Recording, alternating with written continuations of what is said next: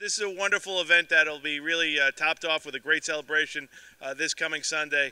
You know, the town of Hempstead is a very unique place. We're the largest township in America with over 750,000 residents, and we're an incredibly diverse community. And the Salvadorian community is probably the second largest in the nation next to New York City, right here in the town of Hempstead.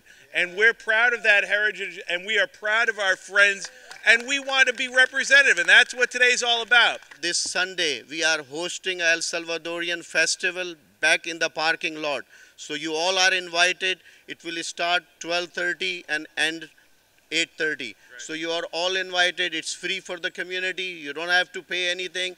Just I like to thank our supervisor to hosting this program for our community. And now the town of Hempstead is our home, all of our homes, and God bless all of us, and God bless the Salvadorian community for everything they've done and given to Long Island to make it a better place.